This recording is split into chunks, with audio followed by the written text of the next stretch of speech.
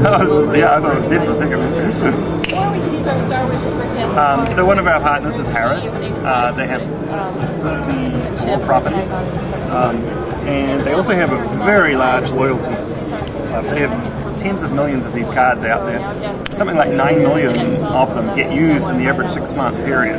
So they really want to, retain an association with their customers.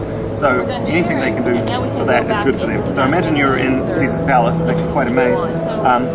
And they want you to know about everything you can possibly do on their property before you leave to go to someone else's property.